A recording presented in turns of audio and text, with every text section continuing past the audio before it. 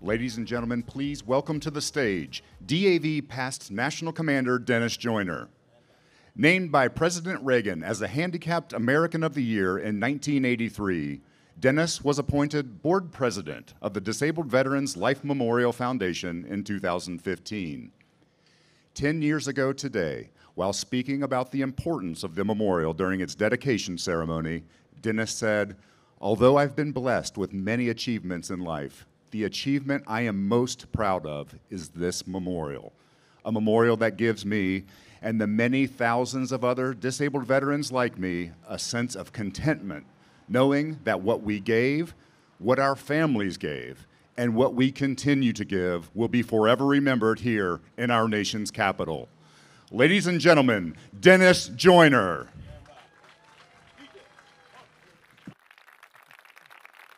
Thank you. Thank you.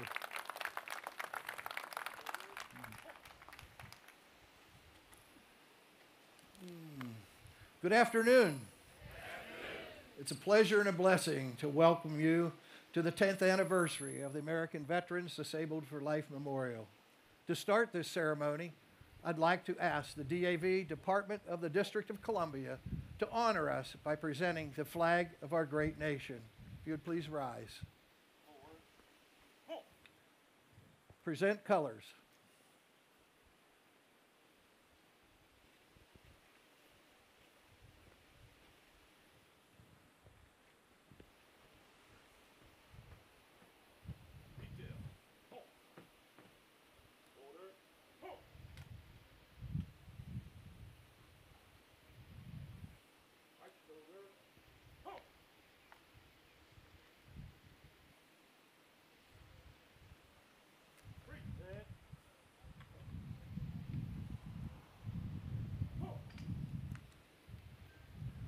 Please welcome to the stage to sing the national anthem, Staff Sergeant Leslie Ostransky of the United States Army Chorus and Ensemble within the United States Army Band, better known as Pershing's Own. The band was formed in 1922 by the order of General John J. Pershing and has entertained audiences around the world ever since. A native of Frederick, Maryland, Sergeant Ostransky has been a member of the band since 2023. She joined the Army in 2018 and was previously a member of the U.S. Army Field Band's Soldiers Chorus. Sergeant Ostransky. Oh, say, can you see by the dawn's early light what so proudly we hailed at the twilight's last gleaming, whose broad stripes and bright stars through the perilous fight o'er the ramparts we watched were so gallantly streaming, and the rocket's red glare, the bombs bursting in air, gave proof through the night that our flag was still there. Oh, say, does that star-spangled banner yet wave o'er the land of the free and the home of the brave? Truly incredible. Sergeant Ostransky.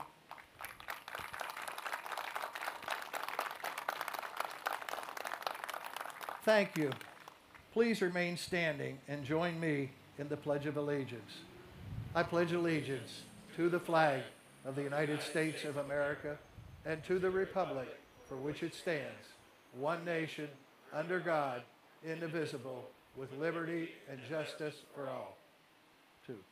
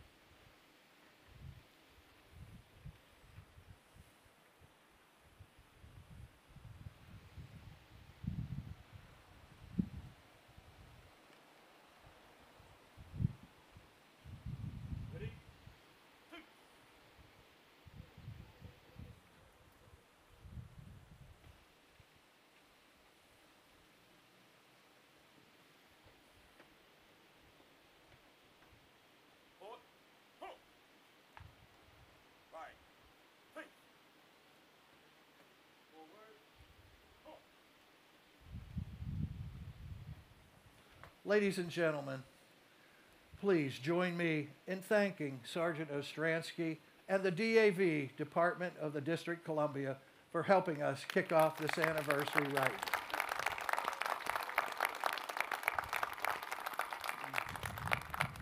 Be seated. While we mark a decade since this great memorial was dedicated, it's been more than 25 years since the effort to establish the memorial began. The realization of the memorial would not have been possible without many of the individuals and organizations here today. Let's please give them a warm round of applause.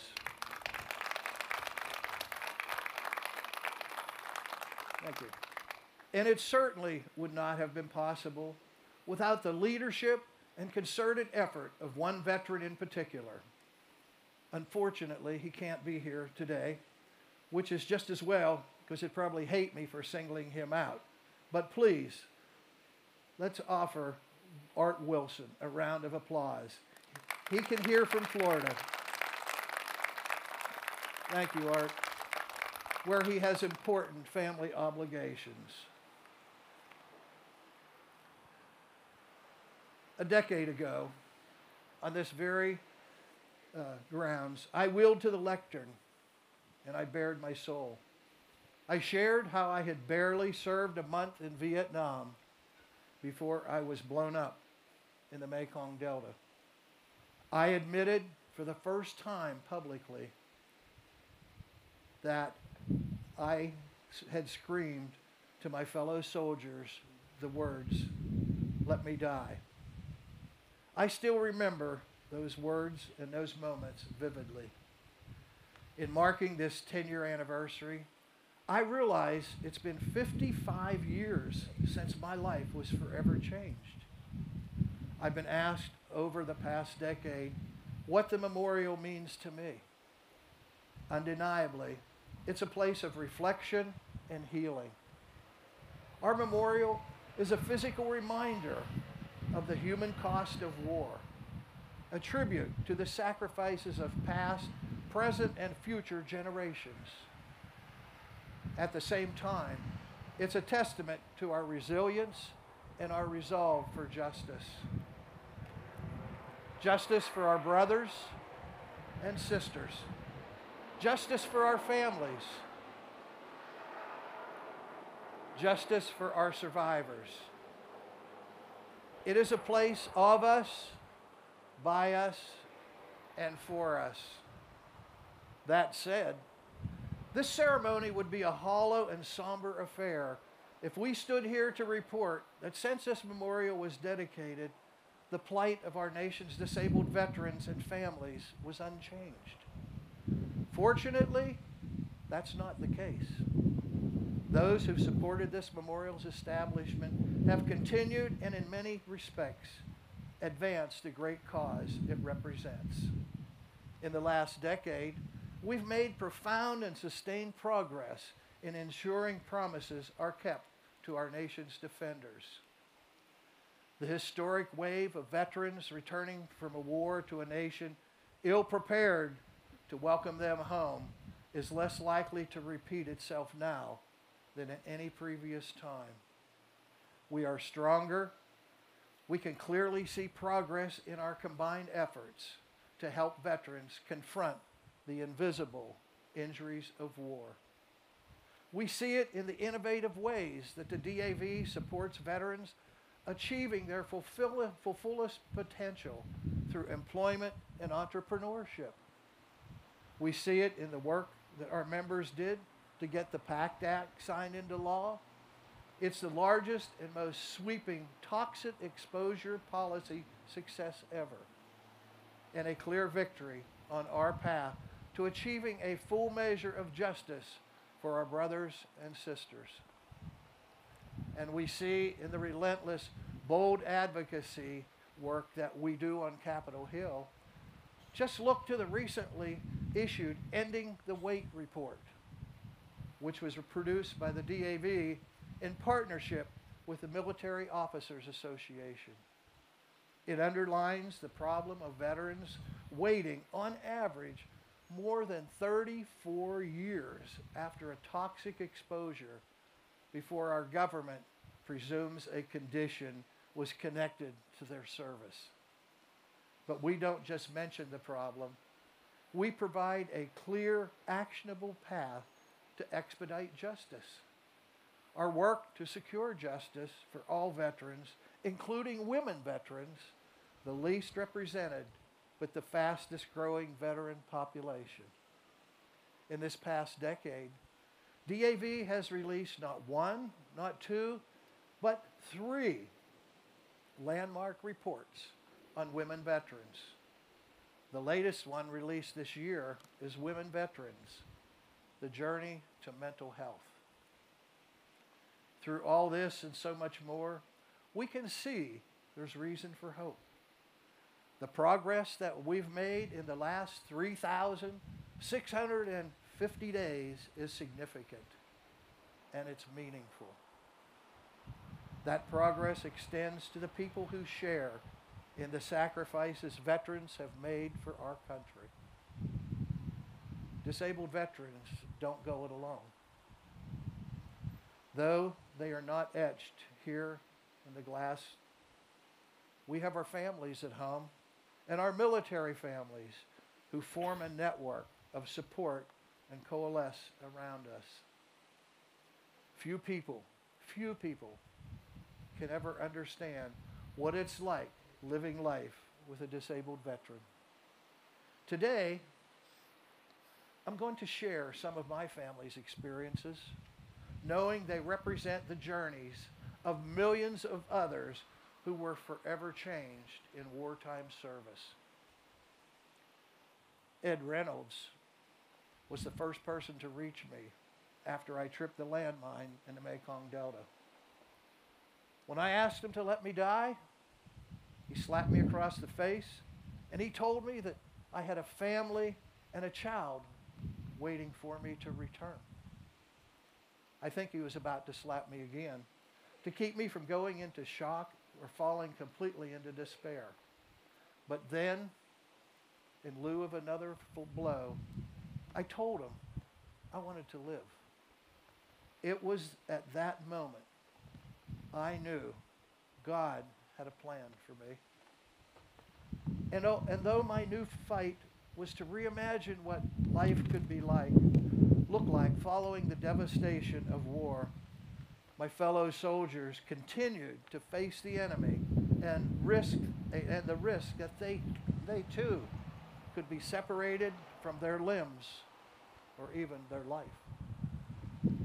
My lieutenant, Dave Crittenden, had the unenviable task of bringing the soldiers in the unit together and maintaining morale among my brothers at Firebase Danger. My medic, Dewey Doc Hayes, risked his life to help save mine. Both have struggled with the thought that it may have been better to make me comfortable and allow me to die. Looking back more than half a century, I wonder if, in a way, the trauma that they've endured as they saved my life wasn't more disabling to them than the physical injuries that I suffered. But wounds can heal more fully when we have each other to lean on. These men are like brothers to me, only closer in many, many ways. I was reunited with Ed Reynolds the first time in 1983 after being elected National Commander of the DAV. And when we see one another today, we pick up right where we left off, just knowing I can reach out to him or any of my brothers as a solace when I'm feeling low. Then there's my family, who call on me as a brother, a husband, and a father. My son Dennis was a month old when I was drafted and 7 months old when I was injured. He doesn't remember toddling through the Valley Forge Armory Hospital Visitor Lounge. And my son Paul, he was born 13 months after my first Alive Day. Though I still struggle with my performance as a parent to my children as a triple amputee, I'm blessed that my kids showed incredible resilience in the face of vicarious trauma. I'm as grateful for the care and love that they supplied me as they can ever be with the support I provided them as a father. I cherish the memories of being involved in the boys' sports, scouts, and other childhood activities. They let me pitch when they played baseball. When they played football, they let me be the full-time quarterback, pushing me up and down the field after each play. I see them shaking their heads. My daughter, Kristen, came along 20 years later. We wanted her to have the best possible childhood, and I had a lot more time to devote to her development. But in her first year of school, we got a call that she was inconsolable. Her classmates were making fun of her because her daddy didn't have legs.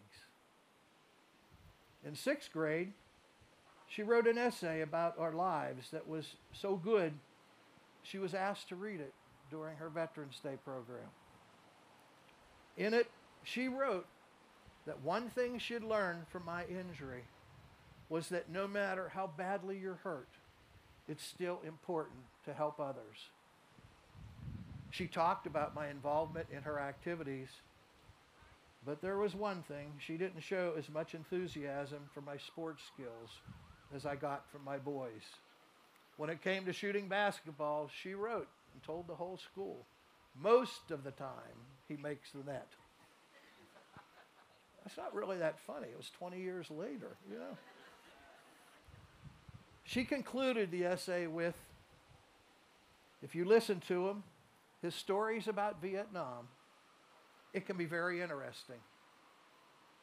But the most important lesson he taught me is that it doesn't matter what you look like on the outside. All that matters is what kind of a person you are on the inside. My wife, Donna, came into my life at a time when I was pretty sure that no woman would ever love someone so broken, physically and mentally. She's been my rock, the love of my life, and my best friend. I was extremely proud when she advocated before the caregiver program and our experiences. Yes, I am his caregiver, she told them. But most importantly, I am his wife. And I'll always be there beside him, helping him, whether you consider me a caregiver or not. In honor of the many, many others who shared in the sacrifices of our nation's heroes, I'd like to invite the members of my family, those who served in the military, and those who served after, in your own special way, to join me here on the stage. My daughter, Kristen, my son, Paul,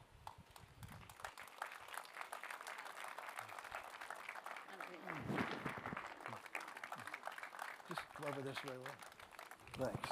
Love you, Dad. My son, Dennis. Thank you. Love you guys.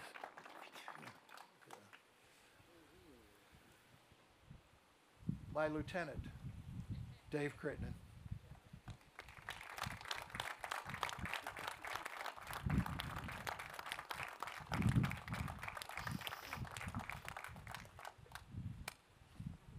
You're the best. Thanks, Dave. Thanks for being here. The man, my sergeant that saved my life that day, Ed Reynolds.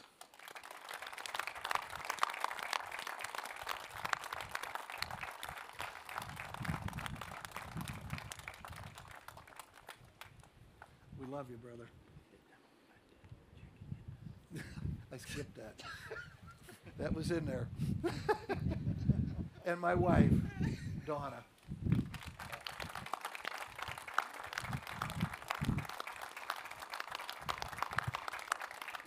Life has been great. Sometimes life isn't easy, and she's always been there. Thank you.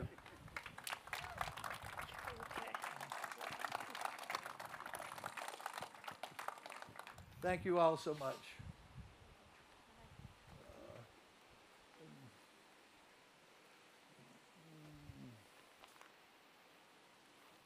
This wind is really difficult.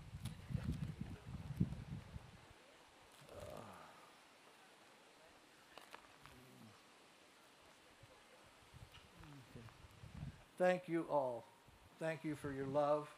Thank you for your devotion.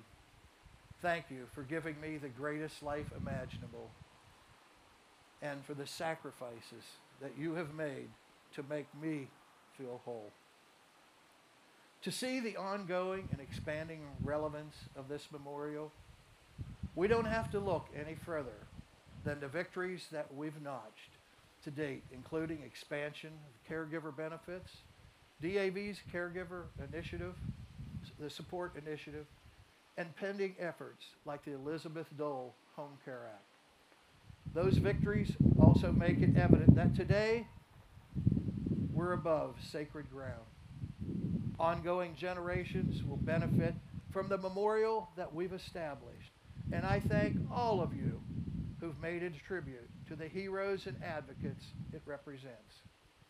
As we gather here and we look over at the capital of the greatest, freest country in the world, we know more than anyone that freedom isn't free. We who have paid a price for it, we're honored to do so. And this place, this memorial of us, by us, and for us, will forever honor the sacrifices made by all disabled veterans and their families. Thank you, and again, on behalf of all veterans disabled in service to our great nation, thank you for being here today. Thank all of you.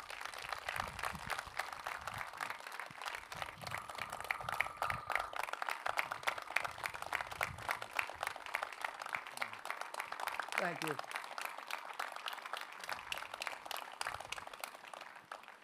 I'm now excited to introduce our special guest this afternoon, Theater of War Productions. I would like to invite Artistic Director Bryan Doerries to share more about today's reading of Sophocles Philoctetes. Chorus members, please come to the stage at this time. Thank you so much, Dennis. Thank you so much for that warm introduction. You're a very hard act to follow, but I'm grateful for everything you just shared, and thank you so much. What a beautiful setup for what we're about to do. My name is Bryan Doerries. I'm the Artistic Director of Theater of War Productions. We're a social impact theater company that's based in New York City. We've been around for 18 years, and we are absolutely honored to be bringing our project, Theater of War, to the American Veterans Disabled for Life Memorial commemorative 10-year anniversary. It's a special honor for us to be able to present the project that started Theater of War over 18 years ago, Theater of War Philoctetes, not just with 3 of our actors from New York City and Los Angeles, but also with 10 veterans from the DAV community playing the role of the chorus in the Greek tragedy, the Greek play we're going to perform today. Theater of War got its start 18 years ago with a wild hunch that ancient Greek war plays that were written by a general named Sophocles and performed in their own time in Athens for as many as 18,000 citizen soldiers in a century in which those citizen soldiers saw nearly 80 years of war, that these ancient war plays would have something powerful to say to veterans and their families today. Our first performance of that wild hunch was in front of 400 Marines in San Diego. We had no idea what would happen. We performed 6 scenes from 2 ancient Greek war plays and scheduled a conversation with those 400 Marines and their spouses. And you could have heard a pin drop during the performance. I didn't know how it was going. I didn't really know anyone in the military when we got started with this project, active duty. I just hoped we could be of service in some way. But when the conversation started that night, and Marines of all ranks, and all ages and all walks of life, and their spouses began quoting lines from memory from this ancient Greek war play as if they'd known it their entire lives, and then relating it to their stories, their experiences, the timeless experiences that transcend generations. We knew we'd stumbled across an ancient military technology that was developed to do the very thing we're going to try to do today, which is to commemorate, to memorialize, to celebrate, to communalize the experience of war and the reality of war. And so that conversation in San Diego that was scheduled for 45 minutes lasted 3.5 hours and had to be cut off at midnight. And I promise we won't do that in the hot sun this afternoon. But this is the way the ancient Greeks did it, by the way, out in the hot sun, so we're grateful for you. The other thing I want to mention is that the Greeks every spring would hold a theater festival that was inextricably an exercise in democracy.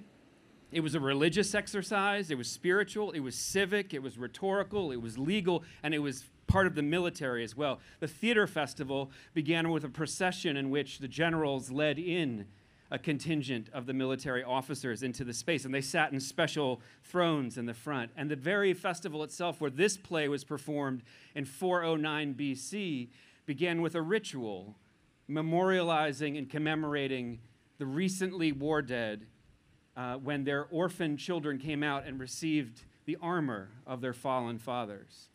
So there's no one in the audience who would have missed the significance of what this play is about. And what we learned very early days is we thought we were clever performing this ancient play for military audiences. But what we didn't know is that we actually needed military audiences to explain to us what this ancient story was about. So today's format is a little different. We have some constraints on time. So what we're going to do is we're going to perform a majority of this ancient play called Philoctetes. And as soon as we're done with the performance, the actors, whom I'll introduce in just a second, they're going to come sit in the audience.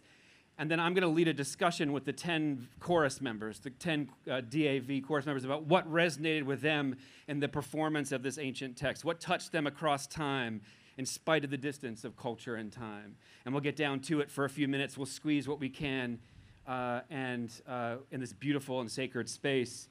And hopefully we'll continue talking amongst you out in this beautiful space before the event comes to a close. So the ancient Greek culture that produced this theater, this ancient, highly militarized democracy, also used the theater as a memorial. And so it could be no more fitting place, as far as I'm concerned, for us to be memorializing American veterans and also honoring their sacrifices than here in this space today. I know it took a long time to build this memorial. It wasn't a small amount of struggle to make it happen.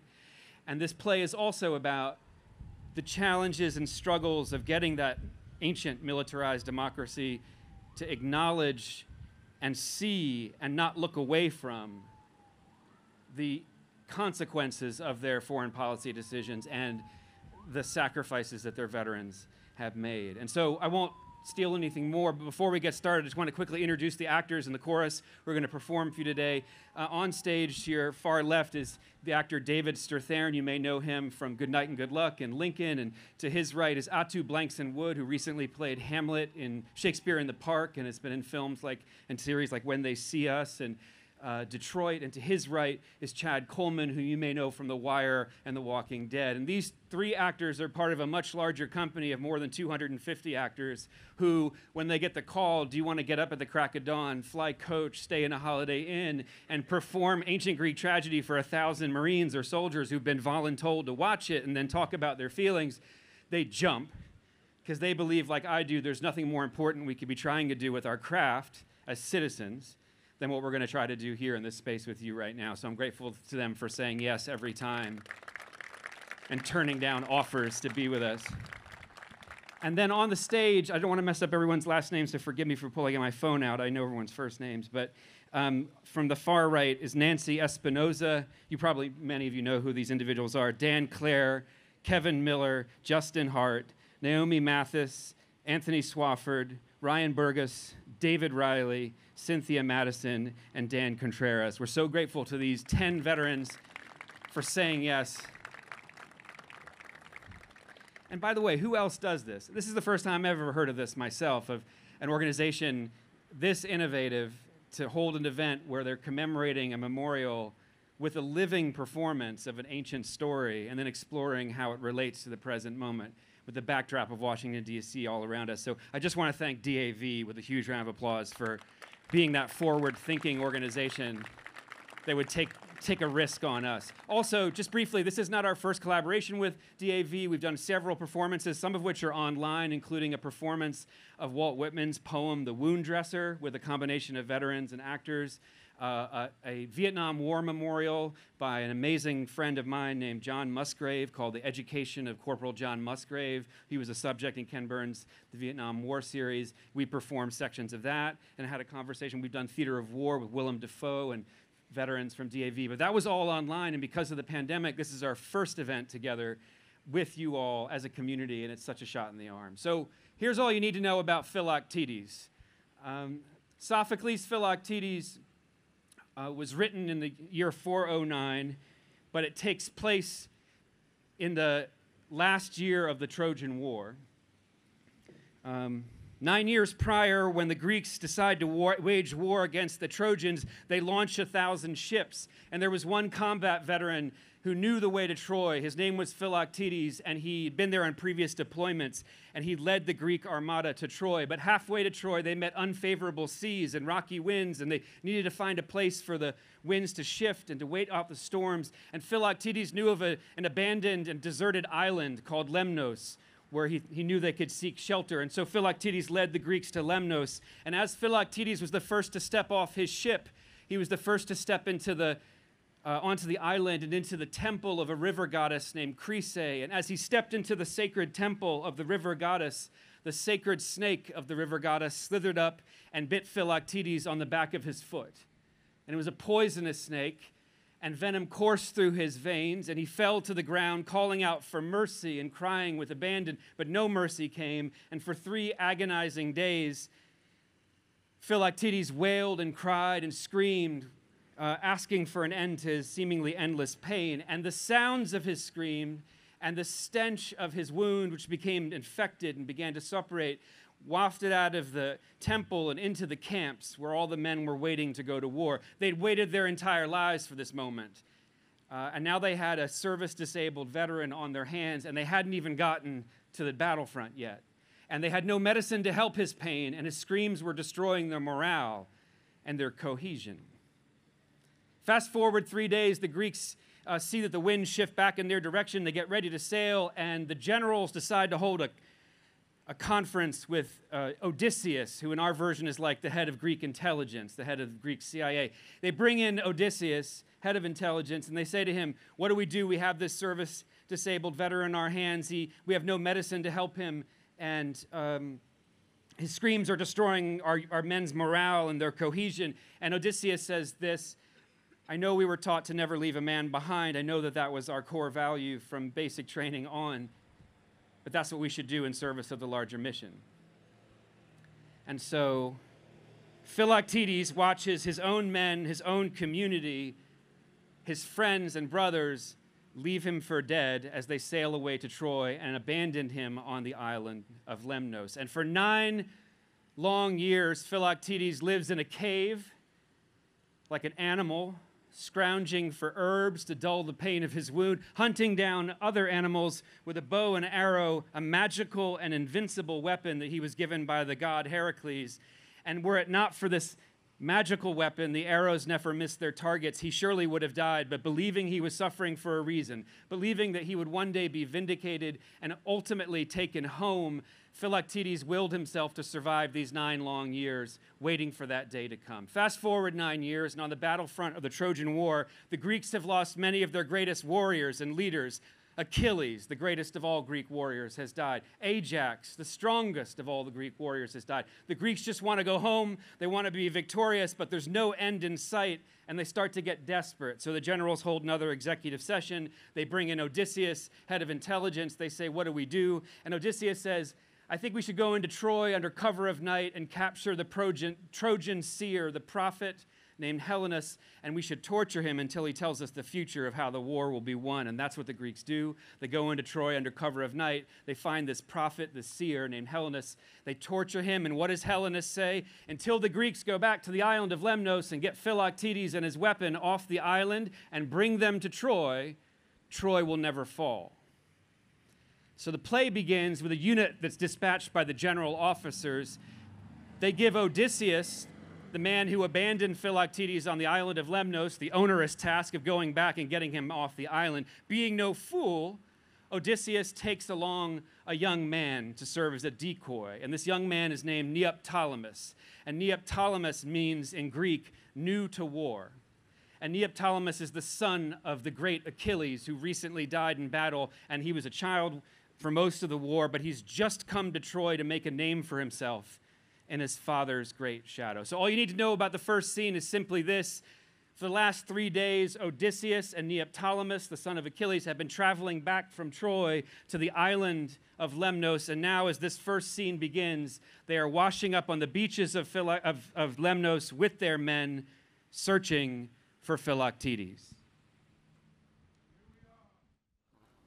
Neoptolemus, here we are, the Isle of Lemnos, a no man's land surrounded by the sea. It was here that I stranded the Malian, exposed him like an unwanted baby, pus draining from the sacred snake bite gnawing at his foot. Just following orders. I can still hear the howling, the gnashing of teeth that kept us from pouring libations, the screams that pierce the stillness before the sacrifice.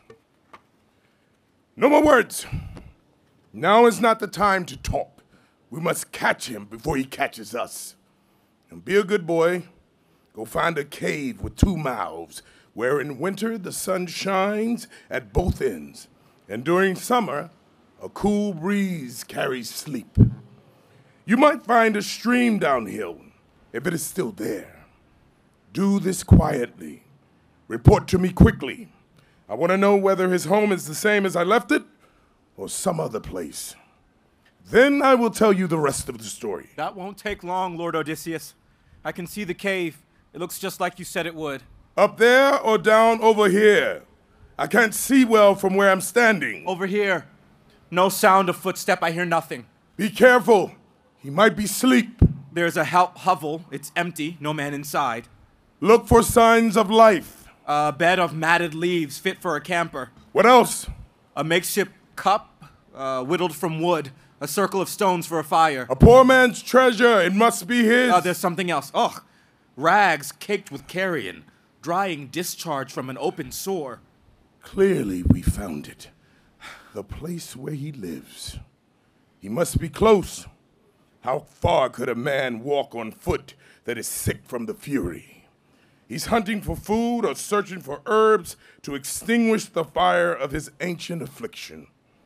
Send your man as a lookout to keep him from ambushing me. It's me he wants most, more than anyone else. Consider it done. Is there anything else? Just say the word. Prove your nobility, son of Achilles. Not only your body's nobility. Whatever strange things that are said here today, always remember you came here with me. Sir, yes, sir. What are your orders? Pull the wool over his eyes. Seduce him with your words.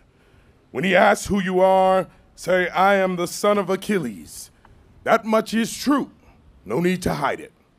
Then you should say you're sailing for home, deserting the army that begged you to come in the first place, their only hope of taking Troy. But when you arrive and ask for the arms of Achilles, they said you weren't worthy of such a birth. Write and dress Odysseus in your father's suit. Ad-lib insults. The more the better. Pull no punches. I'll be fine. Worry about the Greeks instead. For if we fail to steal the bow, you will never triumph over Troy. Only you can do this, not I, nor anyone else. Too young to swear the oath to Helen's father, you shipped out to sea alone, owing nothing to anyone. I cannot say the same. If he should see me through the sight of his bow, I'm already dead. And you will be next. A thief of invincible weapons must be clever.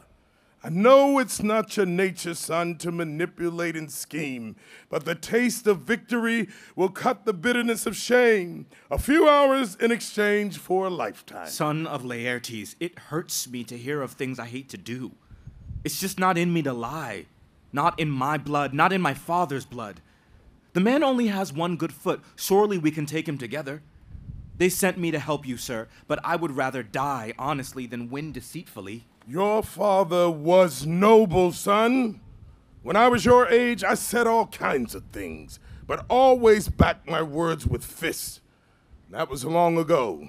Now I know the strongest muscle is the tongue. Are you still asking me to lie? I'm ordering you to catch Philoctetes in a trap. Why should I trap him if I can persuade him? He won't be persuaded or forced to do anything. What's so special about his strength? It's the arrows. They never miss. Then how do I get near him? I already told you, a trap. But aren't you ashamed of lying? Not if the lie is our only salvation. How will I keep a straight face saying these terrible things? Remember what you stand to gain. But what do I gain if he comes to Troy? The bow will bring the city to its knees. Am I the one who will do this? Without you and the bow, Troy will never fall. In that case, it might be worth it. Sure it is. You'd walk away with 2 prizes. Which ones? If I knew, I might act. Well, people would say you were clever and brave. Let the river run its course. I'll do it shamelessly. Do you remember your orders? Of course, now that I've agreed. Stay here and wait for him. I'll look for the lookout so as not to be seen and send him back to the ship.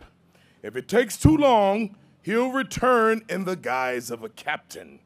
Beneath his words, whatever he may say, will lie a message for you. May Hermes the trickster guide us both, and Athena, victory goddess, who always bails me out. We are strangers. Wandering without a map. Around this paranoid island. Wondering what to say. And what to stifle. When confronted by a suspicious man. What are your orders? We trust your judgment. Zeus gave you the gift. Hold it in your hand. Scatter out bravely into the underbrush. Scout the location where he sleeps. Stand ready to help when the lame warrior returns. I'll give you a sign. Yes, but where's the camp? How far away? He's traveling from? What if he? All of a sudden. Ambushes us from behind. Over there. 2 openings, 1 home where he rests against the rocks. But where is the wretched man now? Hunger drags his wounded foot not far away from here. He's set to spend his days hunting with flying shafts, consumed by pain, and no one here to ease his suffering. Poor man. I pity him. Isolated and alone. No one to nurse him. He talks to himself. Sharing his body. With a brutal disease. How does he do it? The gods work well. When men suffer endlessly and die. This noble man. Inferior to none of the first families. Claims nothing from his species. But lives among the spotted deer. And shaggy goats. With his incurable affliction. Starving for human contact. Crying out to Echo. Echo crying out to him. I'm not surprised. If I know the gods, this divine pain from savage Chrysae, nymph of Lemnos, stranded him here for a reason. Until the time when Troy would fall, his bow and arrows are rested on this island. Silence! What is it? A noise. The kind a man makes. Clenching his teeth in agony. Over here! Now over there. It sounds just like an animal. Crawling on all 4s. There, I hear it again. A body in pain. A man in great distress. Reduced to howling. But listen. Tell me.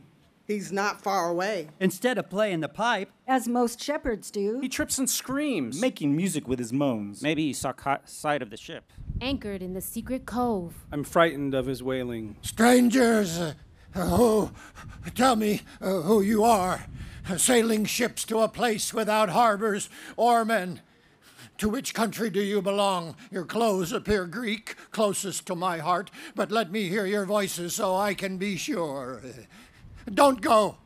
I know how it looks, this savage state of nature. I am wretched, afflicted, and alone, with no one to talk to, so I have no friends. Please, if you want to be my friends, say something, anything, but never leave a man hanging. Let me be the first to tell you, stranger, we're Greeks, since that is what you wish to know. Oh, you have no idea how sweet your voice sounds to a man who hasn't spoken or been spoken to in so long.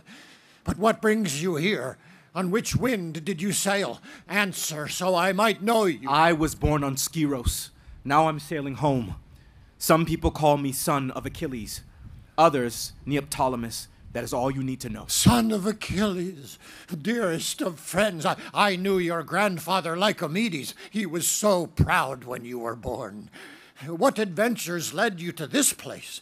From which land did you last set sail? I'm sailing away from Troy. What? I don't understand. You are far too young for the first wave of ships. Were you there?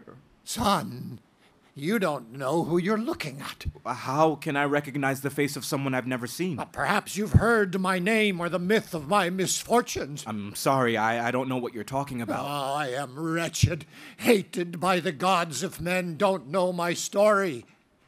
Those who discarded my weak body now laugh silently while the disease grows stronger each day.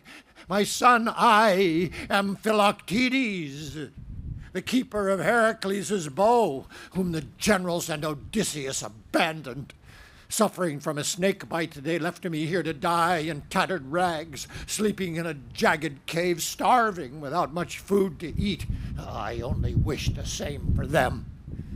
Imagine my surprise, son, when I awoke, the tears I shed, the sound of my sadness. All of the ships in the fleet had vanished. Alone with my infection, I only knew pain. Time demanded that I scavenge for food with this sacred bow, which saved my life. I would crawl through deep mud on stiff knees, scraping my rotten foot against rocks. When water was scarce, I survived by collecting ice. I spent cold winters without fire, but rubbing stones together for their spark, I saved myself from certain death. So, you see, I have everything I need here in this cave, except a cure for my endless affliction. Listen, son, and I will tell you about this island. Sailors know not to approach its rough shores. It is not a destination for men who know its dangers. Occasionally, those who chance to end up here take pity on me with food and clothing, but never when I have asked offered to take me home. 9 miserable years. Son, this is what they have done to me, the Greek generals and Odysseus. I only pray that the Olympian gods visit them with proportionate suffering. I pity you, son of Poas. And I know what you mean about Odysseus and the sons of Atreus. They are evil men. Well, what have they done to you? If I could kill them all, I would, so that they might know that Skyros to be my mother of the most boldest men. Oh, well said, my boy. What is the source of your great hatred? I'll be honest with you, sir. As much as it hurts to feel the shame to speak of it, what happened when I sailed to Troy after my father's death? The son of Peleus is dead? His life, extinguished by no man, mowed down by Apollo's arrow. A noble way to die, God and man both. Both so noble. But I'm sorry. I want to hear more about your troubles, but first I must swallow this feeling of remorse. There is already enough sadness in your life, poor man, for you to shoulder another man's grief. I suppose you're right. Where were we? What did they do to you? Odysseus came to me unexpectedly one day on a beautiful ship, saying sweet words such as fate, destiny, divine justice, necessity. An oracle had foretold after my father's death that I alone would take the Trojan towers. I alone would do this. We sailed straight away. I wanted to see his body before they put it in the ground. I longed to look at his face, and the promise stayed with me, singing softly in my ears. I would be the one to end the war. 2 days later, we landed on the beaches of Sigeum, where I was surrounded by soldiers swearing they saw him, my father, Achilles, standing there before him, still alive. Sadly, they were mistaken. I wept over his lifeless body. Naturally, I went to the generals and asked for what was mine. I can still hear their filthy words. Son of Achilles, feel free to take whatever you like, anything at all, except the armor. They now belong to Odysseus, son of Laertes. Oh. Tears burst from my eyes. My heart filled with rage. How dare you give my weapons to another man? And Odysseus was standing nearby. He turned to me and said, "Yes, boy. They were given to me for a reason. I was there. I saved them. I saved him." I savagely attacked him with every insult I knew, and seemed to strike a nerve when, filled with rage, he said, "We were there. You were not where you were supposed to be. Need I say more? You will never return to Skyros with these arms." I sailed home empty-handed, robbed of what was rightfully mine by the sons of Atreus and Odysseus. And so anyone who hates them is dear to me. Mountain goddess. Rhea! Mother Earth. Sibylle, Womb of God. Called out to you. When they stripped you. of his father's arms. Strangers, I understand your pain. As you crossed the ocean, it only brought us closer. It is my pain now, for I know the actions of evil men. Did Ajax stand by and let it happen? I find that very hard to believe. He was no longer among the living. Oh, is he also among the dead? He no longer sees the light. Only the good men die, while Odysseus and the sons of Atreus should, but never will. They pin medals on their chests and command the Argive army. But what about my old friend Nestor? Surely he would have tried to stop them. After losing his son Antilochus, he also lost his will to live. Oh, where can one look when they are dead and Odysseus lives? He is a slippery man, but one day he will slip. What about Patroclus, your father's dear friend? Dead. How do you make sense of the gods? They somehow take pleasure in turning the worst men away from Hades.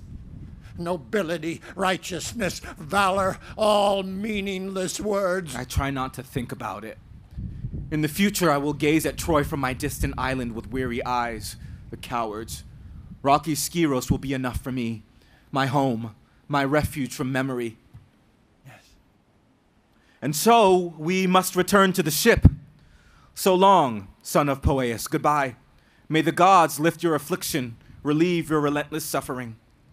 Let's go, while the wind remains. What, are you leaving already? We have to be ready if we're going to sail. Then, on my knees, I beg you, son, powerless and lame, do not leave me here alone in this condition. Take me with you. I know it is no small thing to ask, but I ask you all the same. Please, please, do the noble thing like your father would have done. Deliver me to Oita, my home, and receive a great reward. It will only take a day. Put me wherever you like, the bow, the stern, the hull. I won't disturb your men. In the name of Zeus and God of beggars, do this for me. Please, say you will. Or take me to your home. It is not far from there to Trachis and the wide river Spercheius, where I may see my father, whom I fear no longer lives. I sent so many messages asking him to come, so either he is dead or the messengers hurried home, paying me no mind. I ask you again, save me, take pity on me. Deliver me instead of the message. Pity this man. Who's endured countless problems. I would wish upon none of my friends. If you feel contempt for the general, sir. Then convert their evil into good. Take him where he wants to go. Upon your swift ship. Escape the god's wrath. Those are kind words, but I wonder what you will say when you have heard enough of his cries. You'll never hear us say anything else. Never. It would be embarrassing to seem less compassionate than my own men. If you agree, then I say the ship will soon carry him home. I cannot refuse. May the gods grant us smooth seas wherever we should sail. Oh, dearest friends, I never believed I'd see this day. But how might I prove my friendship to you? Come with me, son, and after I have shown you my humble house, I'll give you a lesson in courage and survival. The first thing you learn is to embrace your pain. End of scene 1. Have my mic, yeah. End of scene 1. So here's all you need to know about scene 2. Odysseus gets tired of waiting for Neoptolemus to accomplish the mission. So as he said he would do, he sends someone into the disguise of a captain to accelerate the scene. The captain comes, he hurls insults at Philoctetes and tells him that Odysseus is coming to hunt him down and take him to Troy by words or by force, whatever it will take. And so as this Next scene begins.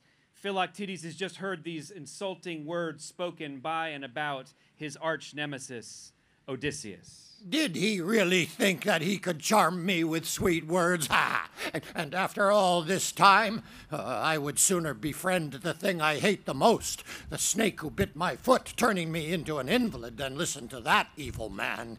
But he will dare to say or do anything he pleases. At least we know he'll be here soon. My son, let's go, right away. Sail for open seas as far as we can sail from him. Forget sleep. We'll work now and sleep when we are safe. The wind is not right. It blows against the prow. We must wait until it shifts. The weather's always good when sailing away from trouble. Yes, but the wind blows against their ships as well. The weather is never bad for predators on the hunt. All right. Take what you need and we'll go. There are a few things, but not many, inside. What could you possibly need that I don't have on my ship? A special herb that dulls the pain of this wound. By all means, get it. Anything else? Some missing arrows I might have scattered somewhere in the dirt. Is that the bow? The famous one? Yes. Yes, there is no other. It never leaves my hands. May I get a closer look at it? Could I hold it in my arms? Only you, son, deserve to do this, and anything else you should desire. I do desire to do it, but only if it is right. I'll let you decide if I'm worthy. Your words are full of reverence, and it is right for you alone, who gives me sunlight and the chance to see my homeland Oeta, where at the feet of enemies Father raised me to hold my head erect. You alone I trust to handle it, and then return it. Your actions, son, are as noble as this weapon, for it was won through kindness, and so you will be the only man to touch it with your fingers. I am not sorry to have met you, my newest friend. More valuable than any material possession is your humanity. Please, go inside. I'll ask you to join me, as my illness demands you to stand along inside. There is a story. I heard it long ago. About the man Ixion, who crept upon Hera's bed. With evil intentions. Late one starless evening, Zeus tied him to a deadly wheel. And spun it hard.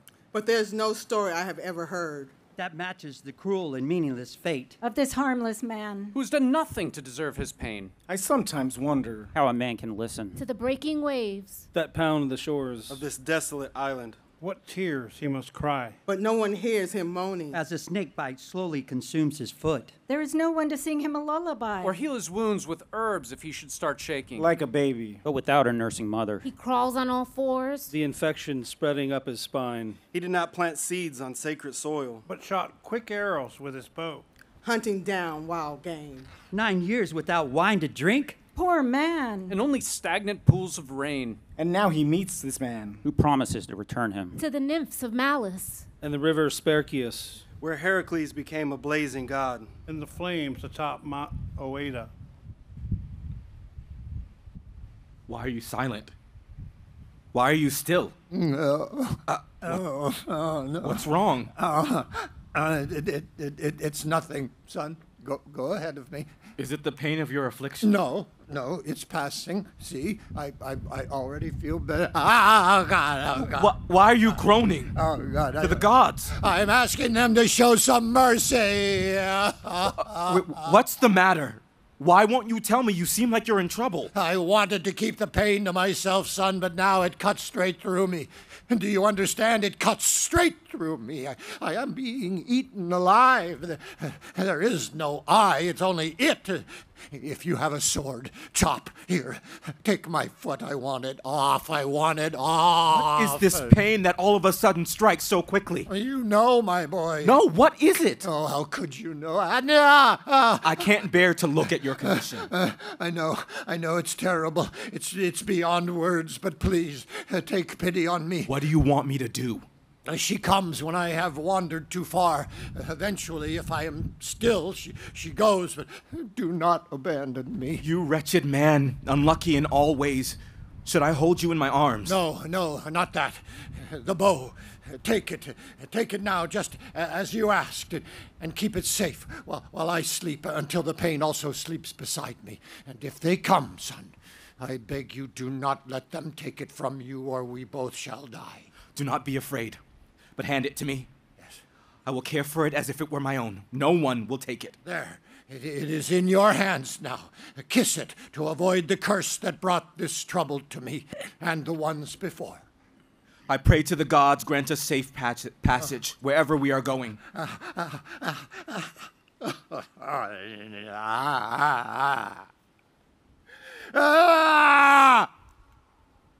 Oh, God, I have a sinking feeling, son, your prayer will not be honored by the gods. For as we speak, blood is oozing from the sore, a dark red sign of evil things to come. Oh, God, the pain swells underneath my foot. I feel it moving upward, tightening my chest. Oh, God, I am wretched. Oh, don't go, please. Don't go. You understand. You know it's... Stay with me. Oh, I wish they could feel this, Odysseus and the generals. Oh, death, death, death, where are you? Why, after all years of calling, have you not appeared? Son, my noble son, take my body, scorch it on a raging fire as I once burned the owner of the bow you now hold. Why the silence? Say something. Where have you gone, my son? Your pain is painful to observe. No, it comes as quickly as it goes. Just be brave, son. I beg you to stay. Don't worry, we will stay. You will? Without a doubt. Oh, it is not right to make you swear an oath. It is not right to leave you here alone to die. Hold your hand over your heart. I swear I will stay. Look up. Where? Up there. Why are you staring skyward, your eyes and mine both reeling? Release me. Release me. Release you where? Just release me. I will not do it. If you touch me, you will kill me. You are beginning to sound sane again. Oh, earth, swallow this body whole. Receive me just as I am, or I can't stand it any longer. He seems to be falling asleep. Look. His head is nodding and cold sweat coats his skin. Let him rest as the dark blood drains from his wounded heel. Oh, sleep. Unaware of her suffering or pain. Gentle sleep. Breathe bright white light upon his eyes. And heal his foot. Sun. Be careful where you stand. Do not let your mind be clouded by sympathy. For this wretched man. Why are you hesitating? The moment is now. Choose correctly. And victory is yours. With one quick shot. Don't worry, he can't hear us. It is true we need the bow, but it is clear we need him too. He is the one the god demands return to Troy on our swift ship. You should be ashamed to speak of actions you don't understand. Before the sick one wakes. Do the one thing you came to do. The wind is strong, my son. He sleeps like a shade. In permanent Hades night. Paralyzed from head to foot. Act now and speak later. Try to keep it down. His eyes are opening. It's all right. Sorry. Oh, never, my dear son, did I imagine waking to find you still here, patiently waiting for the suffering to end. Oh, the light is so beautiful. After sleep, especially when friends are near. I see you have come to help. The generals waited less than a week before they had enough of me, but you are from a noble family. You remained in spite of the smell and the loud groaning. But now that it seems she's left me for a while, give me a hand and help me stand up, and we'll walk together. The wind is right. We shouldn't wait any longer. I'm happy to see you breathing without pain. I was convinced you were dying in front of our eyes. At least it seemed that way. But now, lift up your body, or if you prefer, my men will pick you up themselves. We are not afraid of heavy lifting. Thank you, son. Yes, please help me up as you have pledged to do. By yourself, in case the awful smell repulses your men. Sharing the ship will be difficult enough. Now put your weight right here, and I will help you stand. Don't worry, my body still remembers how. What am I supposed to do now? What was that? Are you all right? I don't know what to say. What's the matter? Is this the way it has to be? Are you having second thoughts? I know my illness is repugnant. Everything is repugnant to a man who contradicts his own nature. Yes, but you are acting like your father, showing compassion to a noble man. I will be called a traitor. Not for your actions. Your words scare me. What should I do? If I speak or remain silent, I am a criminal. It is clear this man intends to sail alone. Oh, that's not it. If I take you with me, you will suffer more. I don't understand. What are you trying to say? I'm done hiding. All will be revealed.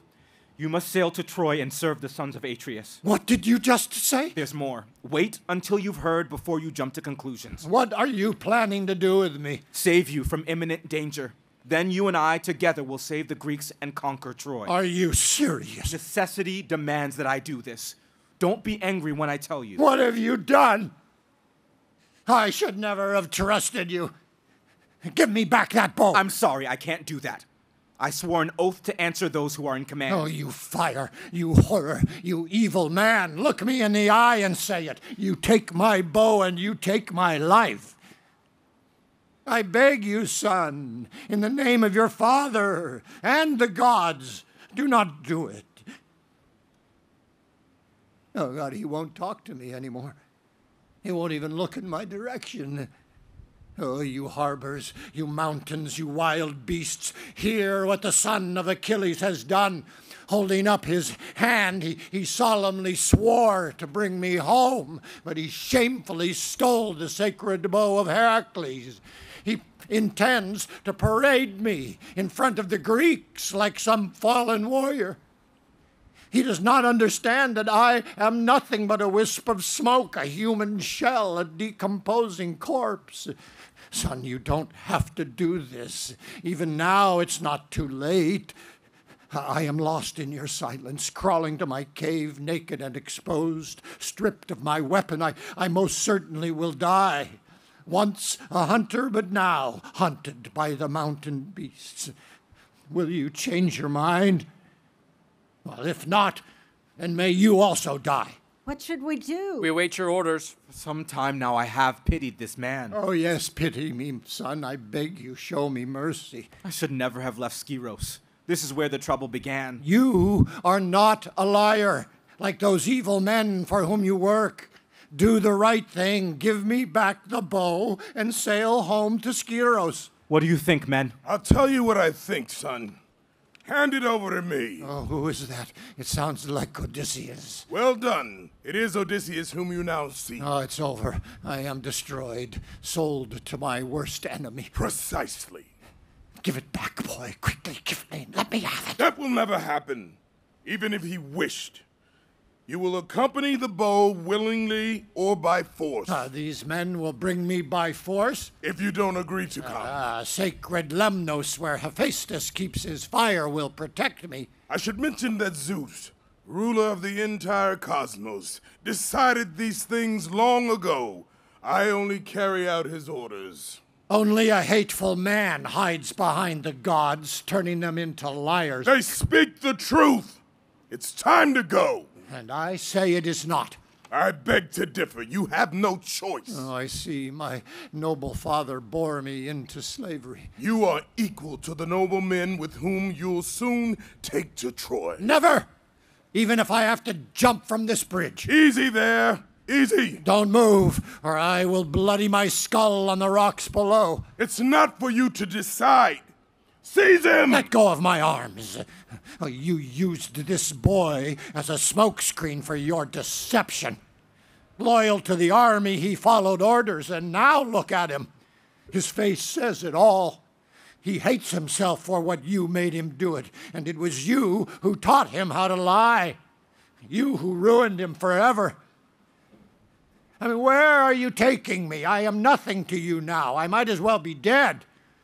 How will you make sacrifices in the stench of my sufferings? How will you ever set sail with my howling? Isn't that why you left me here to die in the first place? You will surely die for this, if the gods are just, and they are. Why else would they send you back for me after 9 long years? Oh, Lemnos, punish these men and cure me of this affliction.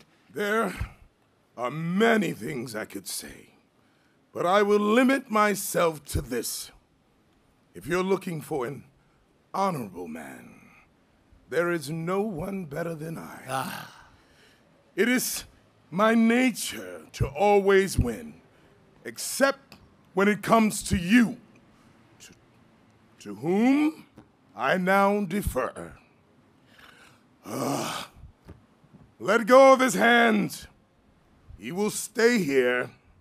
There's no need for him, now that we have the weapon. Tercer and I know how to handle a bow. You are useless.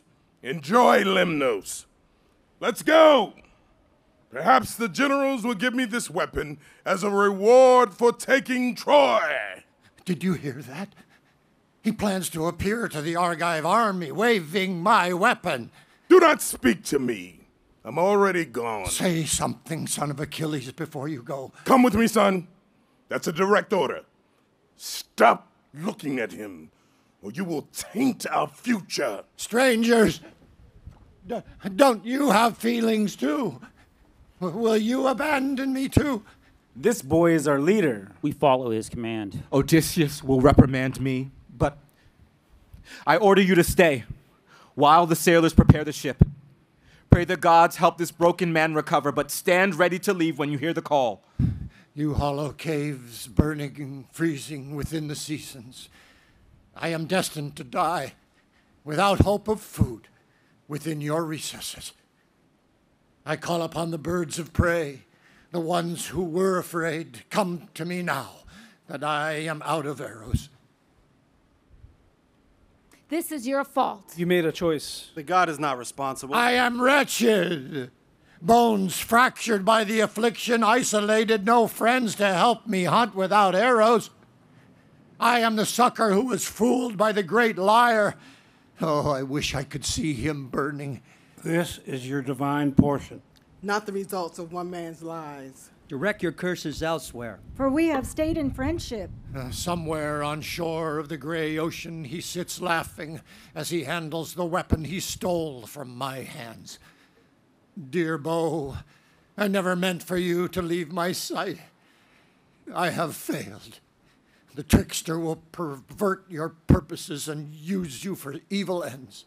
A man may state his case. But once he has spoken, he should not act spitefully. The man whom you hate was just following orders. He served the greater good. Oh, you birds of prey, you packs of wild-eyed creatures, no longer hunted from your homes by my quick hands. Roam without fear across this island. Take your revenge on my sick body, gorge your mouths with rotting flesh. I am ready to die. By the gods. If you respect goodwill or friendship. Listen to us. We are friends. It doesn't have to be this way. You can choose to save yourself. Why do you remind me of the ancient affliction? Why have you good men done this evil thing to me? What do you mean? You want to take me to Troy? Yes, that would be best. Leave me alone. With pleasure. Come on, men. We must get back to the ship. No, don't go. Oh, by Zeus, I beg you not to leave me here alone, please. What is it? It's my foot, my poor foot. Come back, strangers, come back. Why do you contradict yourself? Do not blame a man for what he says in the grips of pain.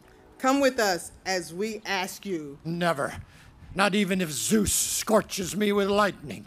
Oh, may the Greeks perish, those who rejected this lame foot. Strangers, one last wish. What is it? A sword, an axe, anything you have. What violent act are you planning? I want to cut off all my limbs. Then my head. There's only killing on my mind. Why? I want to find my father. Where? In Hades. He no longer lives under the sunlight. Dearest city, I would love to see you one last time. I was the one who left your sacred streams to help the Greeks, but now I am nothing. We should have left. A long time ago. Before Odysseus and Neoptolemus returned.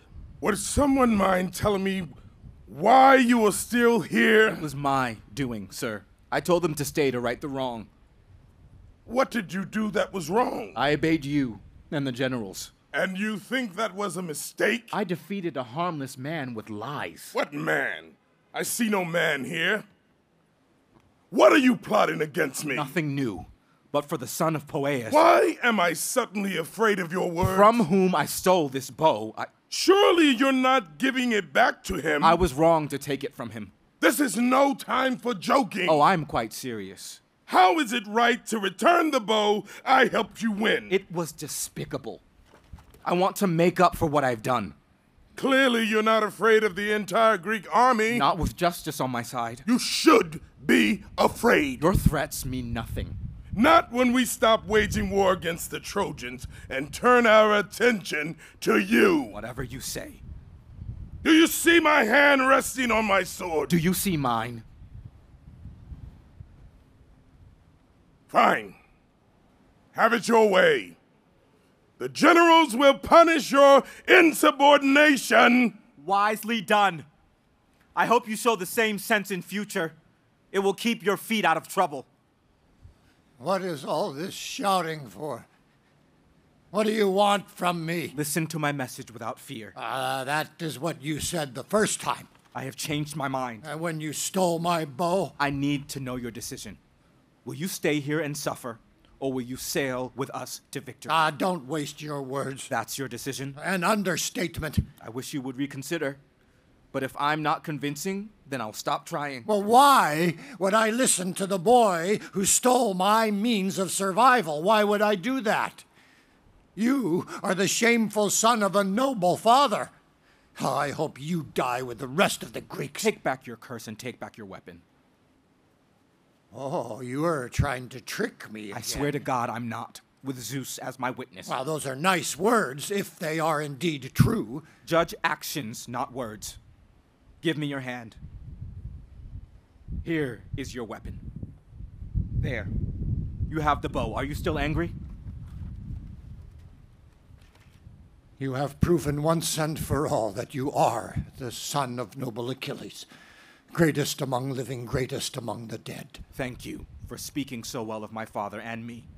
Now, hear me out. I have one last question. Each man is required to bear the weight of his own fortune doled out by immortal gods. But when a man insists, as you have, on suffering self-inflicted pain, why should anyone pity him? You have grown savage and will not take advice from any man. You hate those few who have tried to help you, calling them enemies. Nevertheless, I will tell you the truth about your disease. I call upon Zeus to witness what I'm about to say. Know this, burn it into your mind. You contracted this infection from a god when you approached the temple of Chryse and stumbled upon the hidden serpent who protects her walls. Know this as well. You will never find a cure for the snake bite until you return with us to Troy and meet with the sons of Asclepius. There, at long last, the burden of your illness will finally be relieved, and together, with your famous bow, you and I will topple the Trojan towers. We have a prisoner, Helenus, a powerful seer who foresaw all of these things. He said that Troy will fall this summer and wages his life against his words. Now that you know, you must agree. Return with us to the healing hands, then finish the story. Immortalize yourself at Troy. How can I dismiss his words? And how will I endure their eyes, especially the ones who hurt me? I want to live in the house of Hades. It is not the past that haunts me, but the future, living amongst men. What sort of humiliation will I suffer? I worry for us both. You should not return to Troy, and neither should I. They stripped you of Achilles' arms, and you want to fight by their side? No, it is time for us to go home. Forget those evil men. Let them die. You are not like them, and neither am I. You have said many sensible things. Now put your trust in the gods and sail away from this island. To the shores of Troy with this wretched foot? Sail to freedom from your illness. Why are you giving such terrible advice? What's best for you is best for me. Aren't you ashamed to say such things? Why should I be ashamed of helping a good friend? Do you mean the generals, or are you speaking of me? You are my only friend. But you are handing me over to enemies. With all due respect, have some humility in your misfortunes. Oh, you are killing me with your words. No, you don't understand. Did you forget the men who abandoned me here? The same men will heal you if you return. Not if I must return to Troy. I give up. You are impossible. It's time for me to stop talking. You can go on living this way. Let me suffer what I must suffer. Just make good on your promise, son. Take me home. Stop avoiding it, and never mention Troy again. I've heard enough of your words. If that's what you want, then let's go. You have said a noble thing. Walk with me. As best I can. But how will I escape the army? Don't worry about it. What if they invade my country? I'll be there. How will you help? With the arrows of Heracles. What do you mean? I will keep them from your shores. I hope you are right. Say goodbye. Kiss the ground of Lemnos. Not until you hear what I have come to say, son of Poeas. Your eyes recognize the form of Heracles, your ears his voice. I left Mount Olympus to reveal Zeus's desire. Do not sail to Skyros, but obey my command. First, I will remind you of what happened to me, the 12 labors, and how I won glorious immortality. You and I share a common destiny. Through suffering, your life, like mine, will achieve greatness. When you accompany this young man to Troy, you will be released from your awful affliction. Then, with my bow, you will bring down Paris, the man for whom the war was fought. You will sack the city of Troy and receive the prize of valor, carrying your spoils to Oeta, the home of your loving father. Then you will burn the plunder on a pyre in reverence to my bow. I offer the same advice to you, son of Achilles, for you are useless without your friend, he without you. Protect each other like a pair of lions. Remember, when you conquer Troy, the gods always demand devotion. You whose voice I long to hear, you who finally have appeared, I will not disobey your commands. I vow to do the same. Do not delay. The moment is now. The wind is right for sailing. I call out to you who kept me company all these years. Farewell to the water nymphs. Farewell to the waves that beat against the cliffs and sprayed my head with salty brine. Farewell to Echo and my rocky home. Farewell, mountain springs, and all of Lemnos surrounded by the sea. Give me your blessings for a safe voyage, wherever fate is taking me. Let's sail with a prayer. To the nymphs of the sea. That we may find our way home. That's the end of our dramatic presentation for this afternoon. Thank you very much for your attention.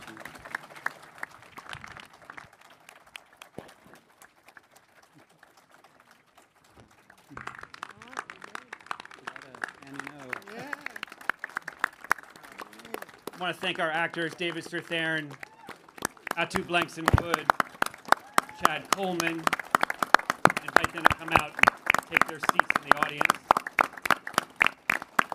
Come on out over this way. You can come over and take these chairs right here. And while they're coming out into the audience, I just want to remind our amazing chorus members of the question that I asked them a few seconds ago. It's a question we've asked 560 military audiences over the last 18 years, and now they're going to respond to it just for a few minutes apiece, and we're going to move through a couple of different themes in the fleeting time we have left this beautiful afternoon. So the question is simply, this play was written 2,500 years ago by a general named Sophocles. It was performed in a century in which those watching it saw nearly 80 years of war. The actors would have been combat veterans. There's a theory that the chorus was performed actually by young late adolescents who were matriculating into the military. The general sat in the front. We know that the audience was organized by tribe, which was military unit, with the hoplite cadets and the nosebleed section in the back. And here's this democracy, watching a play toward the end of the experiment of democracy, as they're soon to be under siege from all sides, in which at the center of this play is a story of a service-disabled veteran and a caregiver and friend. It's a Greek tragedy with a happy ending. Not so happy for the Trojans, but happy for the Greeks. After Neoptolemus and Philoctetes go to Troy, Philoctetes is healed by the doctor sons of Asclepius. He has to accept help from the very people who betrayed him, the system that betrayed him, in order to receive the healing hands of the doctors there. And then he kills Paris, the man who started the war, by abducting Helen, and Neoptolemus kills King Priam, the king of Troy. And through friendship, the war is won. And through the reintegration of a warrior back into his community and into his unit, the Greeks are finally victorious.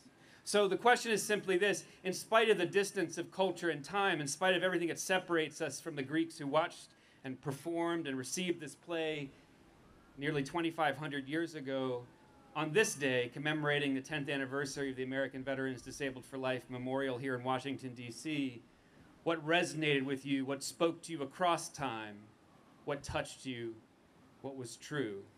Now, the chorus members know that I was going to look to who was making the best eye contact to see who would get first, but they're all wearing sunglasses, so it's impossible to tell.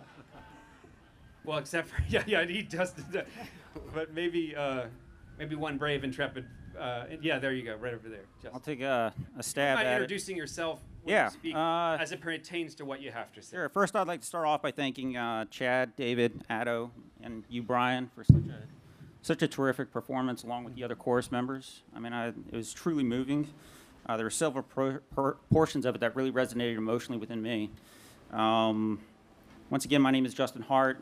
With an open heart, I would actually like to talk a little bit about myself, but more so about the folks that I served with in the military and how it resonates with the story.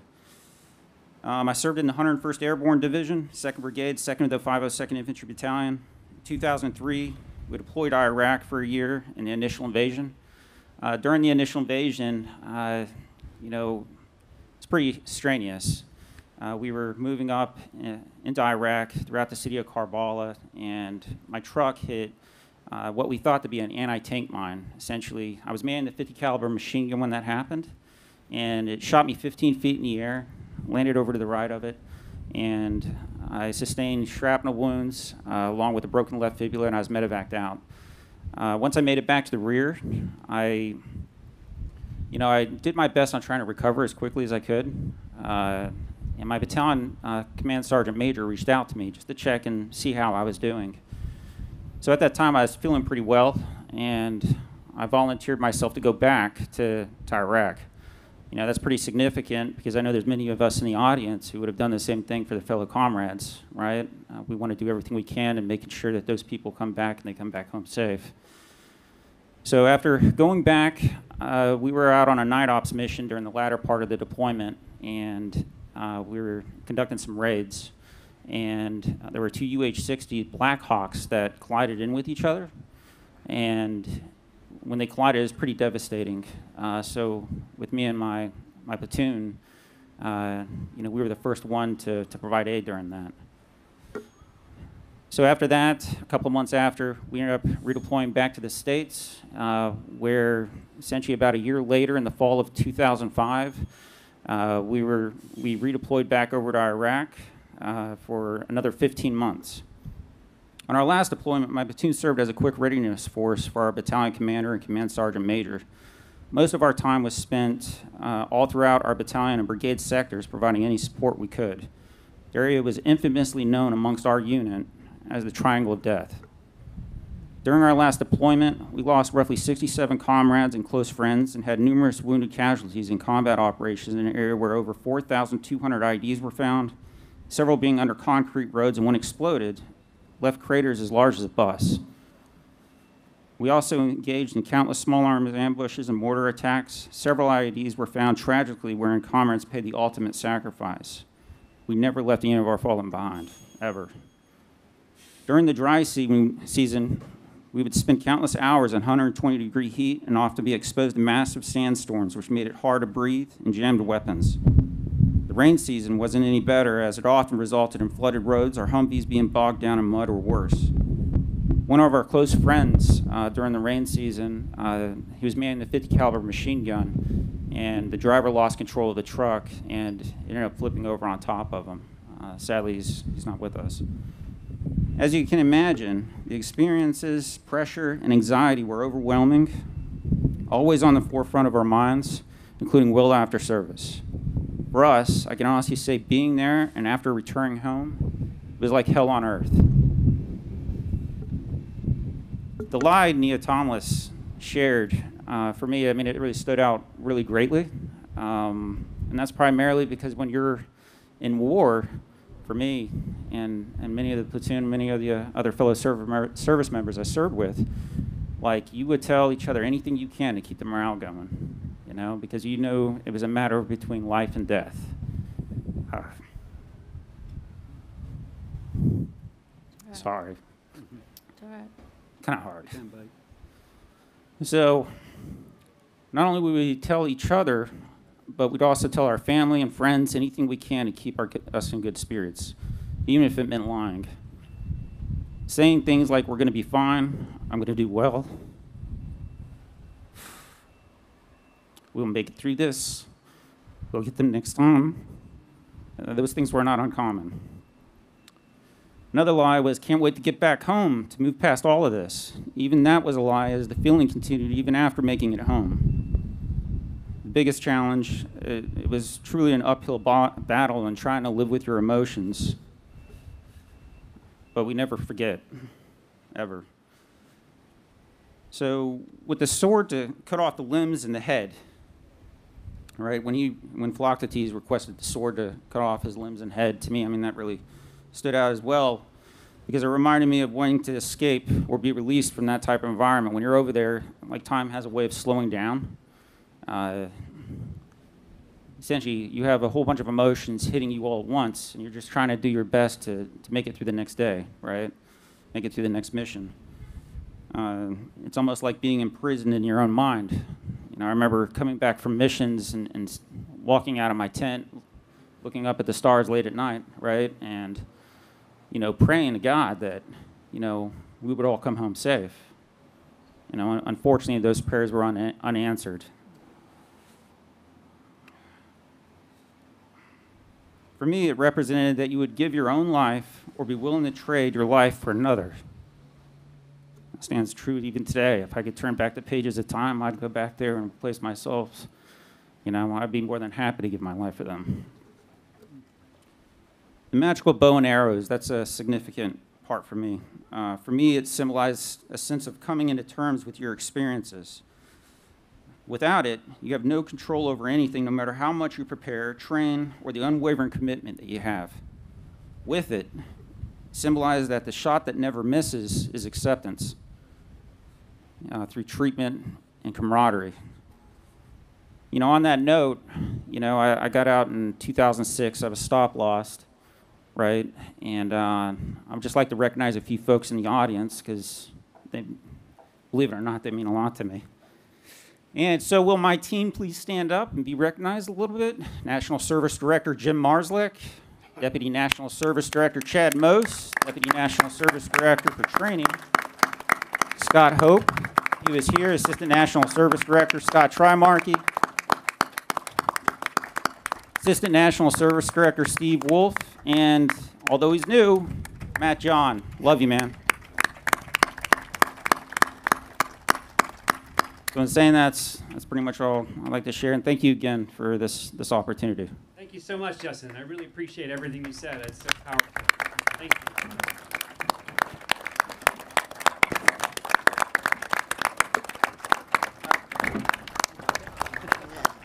Give you a stretch break.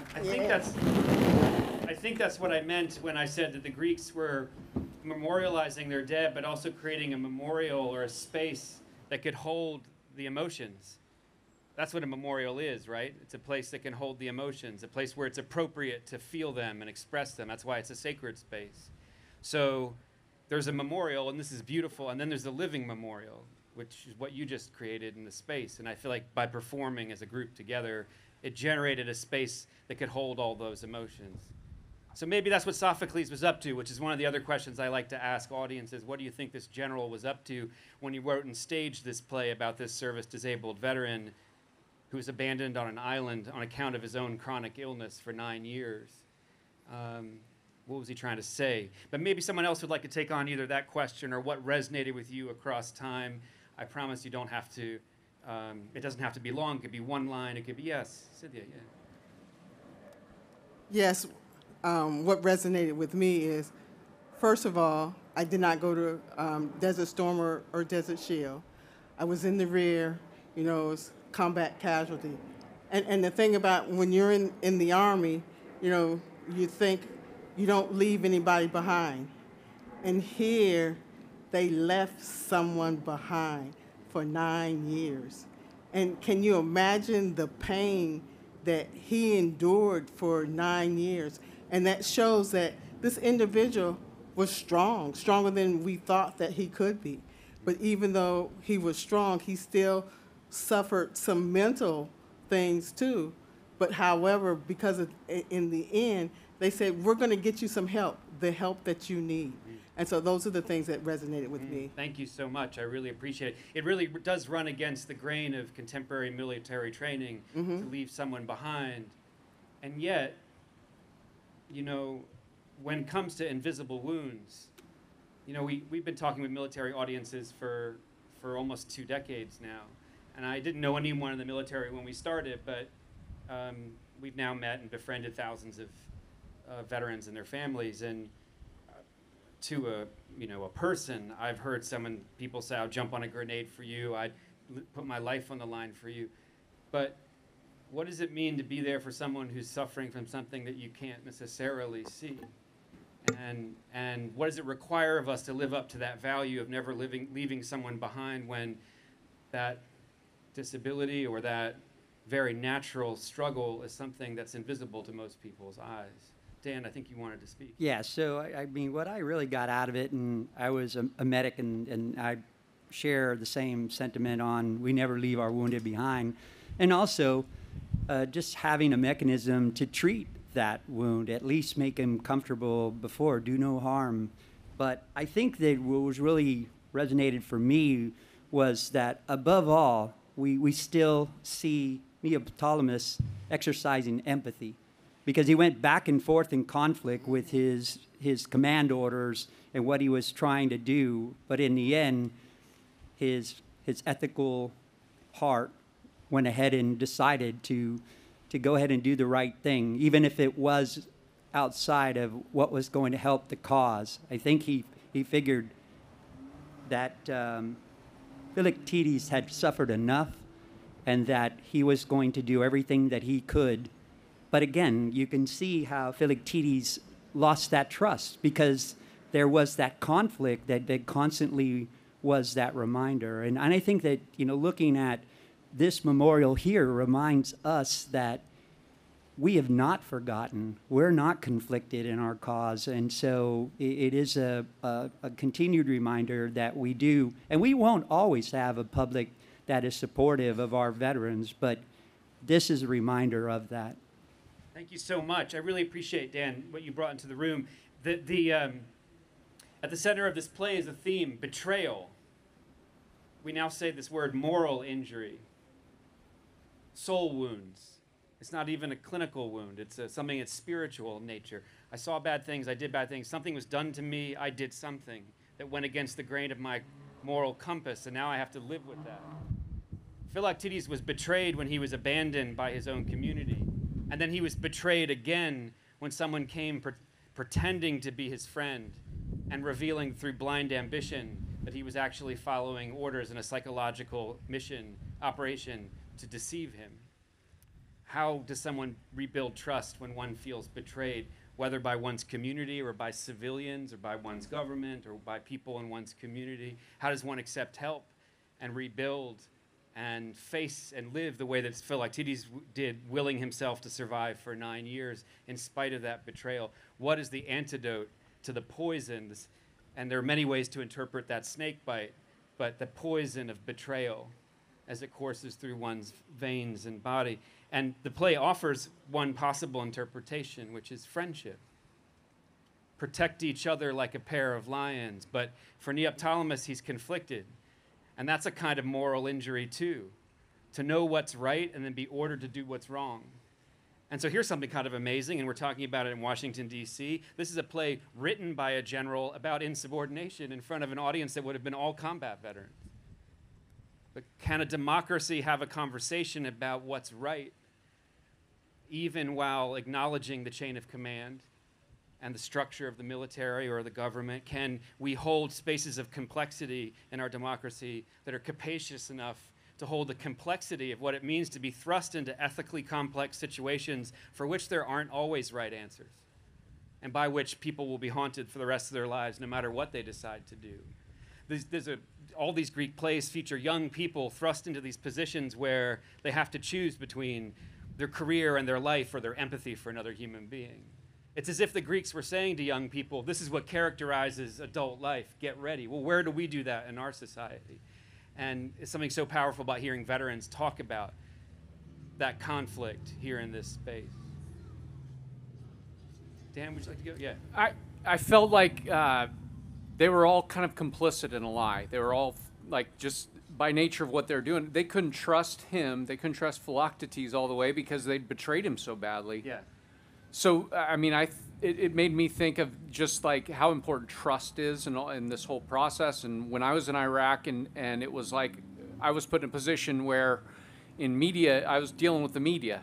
Yeah. I mean, we were getting people in, and it was always, they want to tell this great story, and they want to say, well, you know, 99% of the people who make it to the hospital in an hour are going to live. And then if you dug into the stats a little bit more, it was kind of a lie, because a lot of the people, they weren't counting them if they died on the way once they left. You know, they count them as a survivor if they just got on a plane, but they weren't going back to, you know, they're going back to the States. And then just the idea that you're asked to lie about something that, or even just not tell the truth when you're supposed to, and what that costs everyone around you, that was pretty powerful.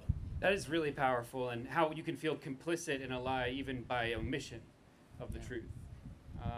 And how your training runs against the grain of that, and yet life and warfare itself and the complexity of that, and also being part of a media apparatus that's swirling around it. I also want to acknowledge that while what you said I know is true, that those stats are stacked in a certain direction to tell a certain story, it occurred to me when we started to do this work that maybe this play was more relevant now than it was in its own time, because through modern medicine, field medicine, combat medicine, I know I don't need to tell DAV and its community, but we've created the conditions to save life and sustain life.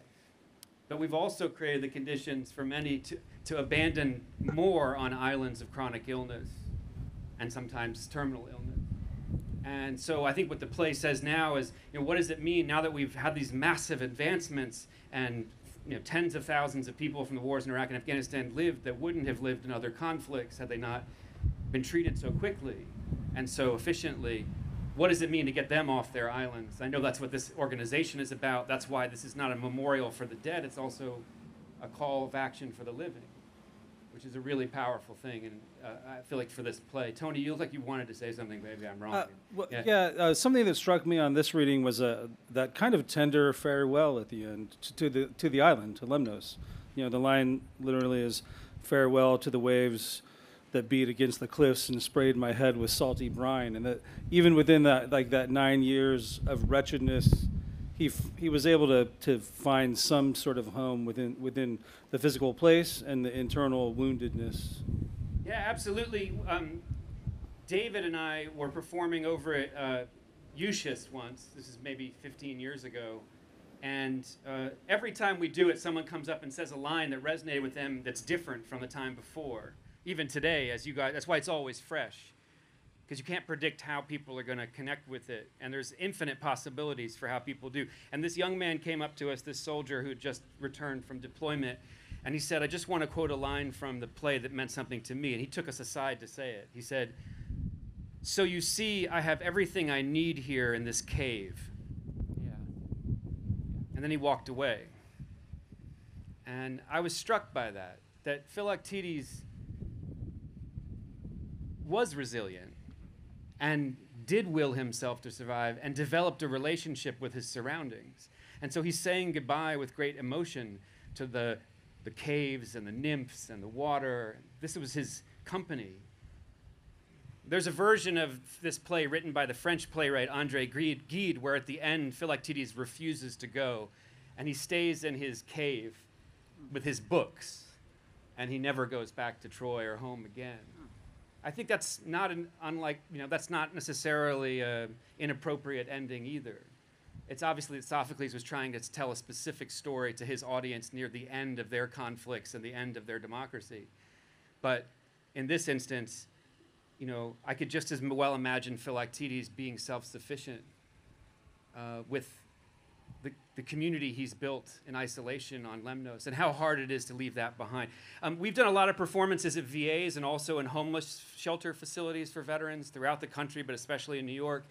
One of the lines that we've heard often, over and over again, veterans who are experiencing homelessness say resonated with them was when Philoctetes, who's now contemplating leaving behind the island, which he's so familiar with now, it's his home, saying, "It's not the past that haunts me, but the future, living amongst men." And it's sort of a paradoxical idea of being haunted by the future. But again, I think the complexity of that at a memorial that both recognizes the past but also acknowledges those who are living with conditions and that they must overcome and struggle and that's the sacrifice they've made. That's part of it. What does it mean not only to accept help but also to live with the consequences of service in a world that doesn't necessarily understand what service is? Justin was talking about he was talking about the service department and what we do to help veterans with benefits, and that Philoctetes thing reminded me of what you'd hear from the guys who were doing homeless outreach out of Vietnam. They didn't know if some veterans probably had brain injuries that were misdiagnosed or undiagnosed, and they would go and even here in Washington, D.C., and find a veteran who had literally set up a perimeter. They were homeless, but they'd set up a perimeter around them and they were living like that. Or the people who disappeared into the bush in Alaska or just went out on their own and self-isolated just to get. And then you hear that. Well, if I have my guns and my dog, I'm going to be fine. I'm going to do this. And then you wonder, what's the quality of life? Yeah, well, and I didn't mean to fetishize that part of it, because obviously I believe that the healing that takes place for Philoctetes, the majority of the healing before he even sees the doctors is learning to trust again and feeling like he's part of a community again. I want to ask you all a second question. Well, and you can ignore it. You can ask your own question. You can fuse all of your answers into one perfect statement. I don't really care. But I want to ask you about the screams at the center of the play. So in the Greek play, the original text, there is more screaming, more wailing, more calling out for mercy than in my translation that was performed here today. Why do you think Sophocles would gather 17,000 citizen soldiers in the center of Athens and have a combat veteran playing Philoctetes, screaming the way that you heard Philoctetes screaming? It was because the guys couldn't do it themselves. They weren't grieving themselves, probably. So in one way, it sounds like maybe giving permission for people to begin grieving. The Greeks knew, just like this memorial, there had to be a place. There had to be a time where those emotions could be expressed. So someone's going to start the screaming, if I hear you. I think the screaming resonated with me. I think also when he, excuse me, when he said, chop off my leg, I want it gone. I think, in our healing, I've felt like that many times, both physically and mentally. Physically, I want to chop off whatever body part hurts so bad. Just take it off. I want it to be gone. I don't care. And also even mentally, unfortunately, that's, what comes with suicidal ideation sometimes. It's, I just want to end the pain. However I have to do it, I just want to end it. And I think I truly can resonate with that part of him and the wailing and the just I want it gone. Yeah, absolutely. I appreciate that. There's something in the scream and the wailing and the calling out for the end to the pain that many have resonated with. You know, but sometimes we perform this play in a setting where people have experienced a great deal of physical or emotional trauma, and I look out in the audience and everyone's smiling during the screaming. And it took me back the first time it happened, and so I just asked in a Borden Avenue Veterans Residence in New York City, why is everyone smiling? And they said, because I feel seen, or because I know that scream, because that's touches some base reality that I know that is being ignored at some level. Anyone else have any interpretations of the length, the duration of the screams going on for that? Well, I have the interpretation that I think that Philoctetes, this is when he started to begin his trust with Neoptolemus, and he felt like it wasn't going to be another time where, okay, he is so bad off, we're not going to take him, we're going to leave him. So his comfort level to be able to just let go. It's like having trust in talking to somebody about anything, you know, like a caregiver. And so I feel like that not only showed that Philoctetes trusted Neoptolemus, but he also felt like he could just go ahead and let go, and he would be there with him. So he showed him something. He lifted back the veil and showed him something about his hidden pain that he hadn't shown anyone else. He showed it to another, if not veteran, a service member. And he hoped that that person would accept him and still be there after he went unconscious. But then when he woke up and he saw him there, he was overwhelmed because no one had ever been there after he had gone unconscious all these years. I see that you are noble, he says, like your father. I think that's totally it. He made himself, but vulnerable, and shared something with Neoptolemus.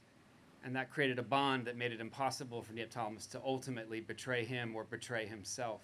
So being vulnerable and accepting help creates a kind of virtuous cycle of service. It can move in both directions. I think that's really important. I've had people stand up and interpret this question about the screams lots of different ways, and one of the ways that I often talk about is,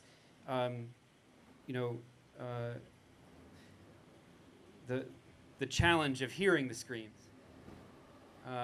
Neoptolemus has a line, "Your pain is painful to observe," and I feel like so much of this play is about not looking away.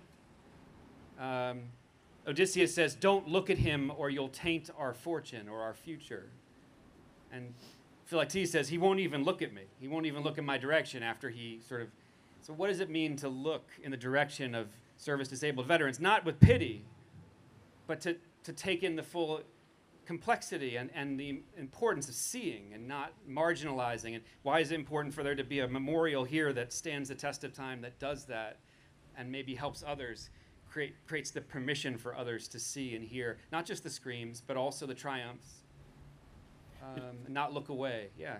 You know, I think when it comes to the screams of agony, it's screams for help and camaraderie, because that's what was lacking at the time. And when Heracles pointed out, protect each other like a pair of lions, it's exactly what our organization does. It's veterans helping veterans and giving back and bringing back that camaraderie that we once had when we were in the service. And I mean, Justin said it earlier that when we're deployed, we depend on one another. Time kind of slows down when you're outside the wire, but when you're home, or not home, sorry, when you're back in the choose with everybody else downrange, that's what helps the time pass by, is remembering the good times and not necessarily lying to one another, but just taking care of each other and being there for them when they come home. And ultimately, that's what's lacking, is the camaraderie. And this memorial is a testament to it. Our organization is a testament to it, that, you know, just because we're home doesn't mean that the suffering is ended. And we need to make sure that we need to go out and find those individuals who are hurting but too prideful to ask for help, or may not know about things. Yeah, well, I mean, what does it mean to help veterans to get off islands and back into the company of friends and the community? What will it take? Especially those who may have felt betrayed along the way, or at least compromised by the complexity of what war is. I want to ask you one last question. It's just about the ending. Scholars call it a problem play. I don't think any military veteran or spouse has ever had a problem understanding the play, but scholars seem to have a problem with it because Heracles, the god, comes in at the end. This was done by a crane called the Deus Ex Machina, the god from the machine, where the actor playing the god would have been swung in and he would have said those final lines. But I just want to remind you that like right before that occurs, Neoptolemus agrees to take Philoctetes home. He says, fine. If that's what you want, then let's go. And then the god shows up. And he says, not until you hear what I have to say. All the things we've talked about, your lives will achieve greatness through suffering, and through friendship the war will be won. Protect each other like a pair of lions. And then Philoctetes finally leaves the island in the last moments of the play. What do you make of the ending? Does it speak to your experience in the contemporary world of this memorial? Is it a problem? Is it a problematic ending? What do you think? Yeah, Nancy. One thing that struck me during this play is how Neoptolemus had to struggle with the moral question of whether to tell the lie, and he did. But then as he got to know Philoctetes and see his pain and all of that, he saw himself. He's new to war. So maybe he sees himself in the future here, and he would want someone to be sympathetic to his pain as well. And agreeing to take Philoctetes back was the ultimate move of care and taking care of others. Even though you are injured, and Philoctetes told him earlier in the play, what have you done to him? You've ruined him for life. So he's going to have to live with that pain. And Neoptolemus saw Philoctetes and his pain that he endured for 9 long years. So I like to think that he saw himself there and wanted to take him home. 565 performances in, no one has made that connection. I really, this idea that, if I understand it correctly, that Neoptolemus has sustained a moral injury. Yes. He's service disabled. He is now living with the consequences of having been ordered to do something that goes against the grain of his moral compass, and he's conflicted. And Philoctetes' line is, look at his face. His face says it all. He hates himself for what you made him do. It's you who taught him how to lie, you who ruined him forever. Yes. And that it is until Neoptolemus is actually injured with this soul wound that it's his way in. It's his way of understanding that he has an obligation as a caregiver.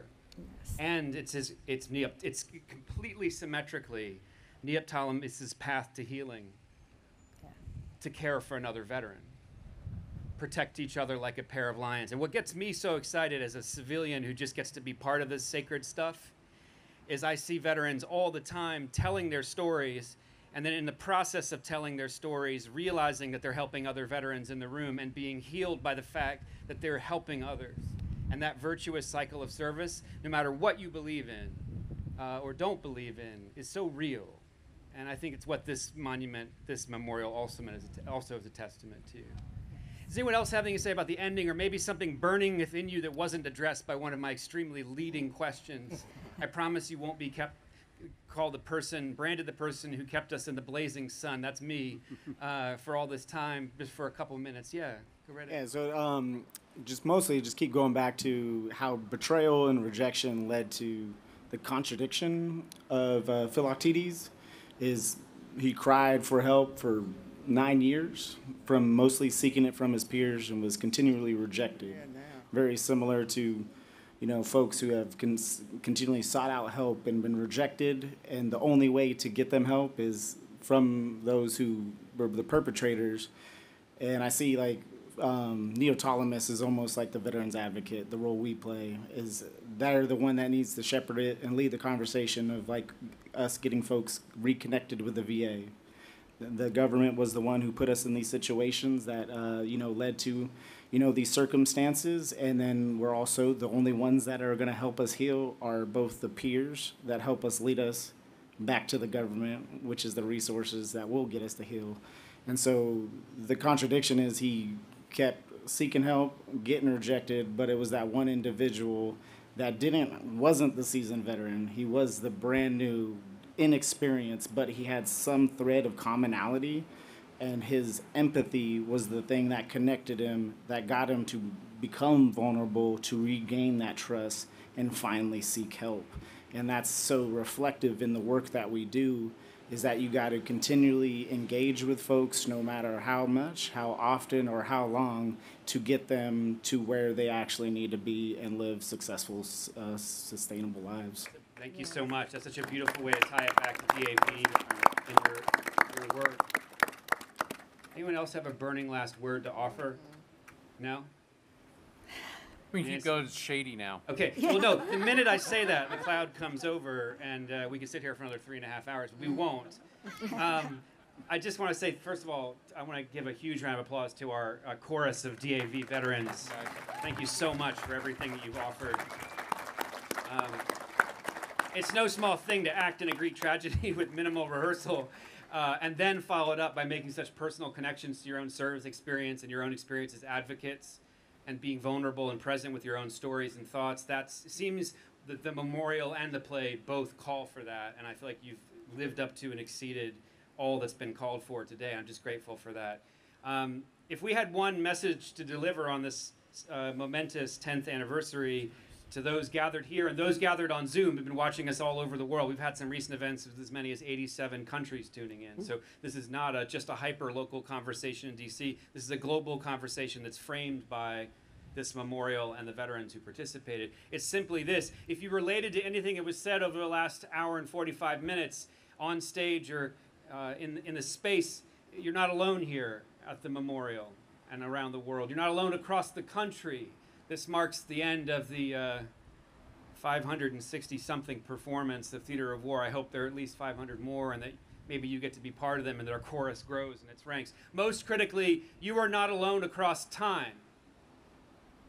If that's all you heard, that's the public health message of ancient Greek tragedy, that the struggles depicted in this 2,500-year-old play are as old as humanity itself, or at least what we know of humanity from written records from 2,500 years ago. And that can provide solace. I've seen lots of veterans and other populations find solace in learning that they weren't the only ones who felt or experienced these complex things.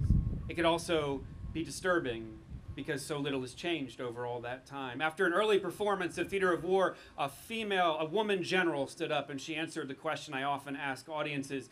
The question is, why do you think Sophocles wrote the play? And she said, I think Sophocles wrote the play because he was in the minority with regard to the compassion he felt for the individuals portrayed in the play in his community. I think Sophocles wrote the play to comfort the afflicted and to afflict the comfortable. And we hope we did a little of both for everyone here, aside from the sun afflicting you. I hope that we did a little of both for everyone here today. Comfort that we can come together across thousands of years, across states and geography, across countries in the world, through a story and a shared narrative, and through a chorus of veterans who model a variety of perspectives and experiences. Comforted that we can make connections in a space as sacred as this one, and connect not just with the past, but with the present and the future, and afflicted by the reality that there is so much more work to still be done to address the screams of Philoctetes and the moral suffering of Neoptolemus and individuals to our left and our right, almost at all times, though we can't hear those screams. And it's with that sense of affliction, but also, I hope, action, that we leave you with the hope that it leads to more conversations, to more dialogue, to more healing, to more complexity and conversation.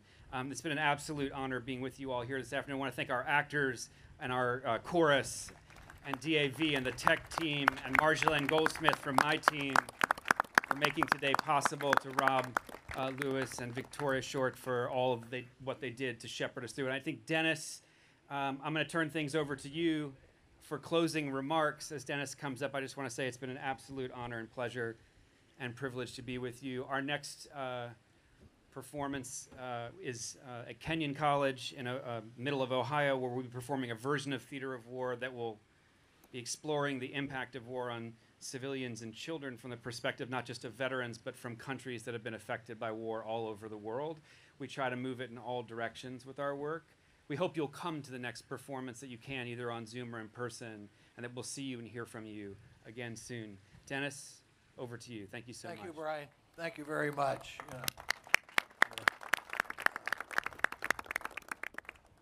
Before I do the closing ceremonies, it's going to be brief, quick, post there, remove the flags. I just want to say that at the end, on the way out, there is water.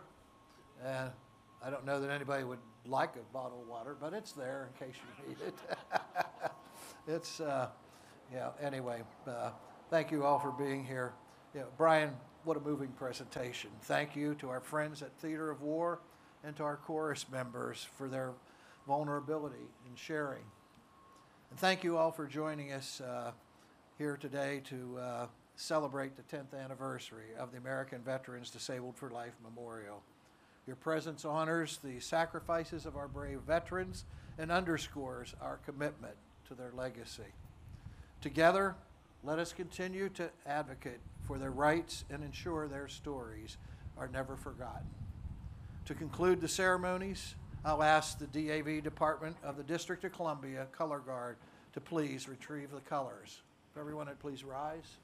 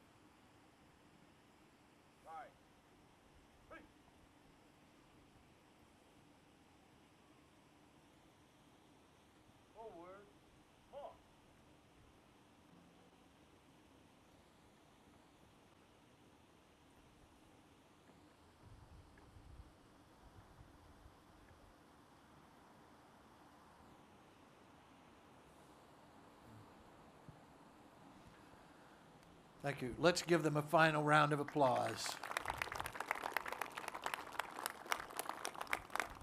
Ladies and gentlemen, this concludes our anniversary celebration.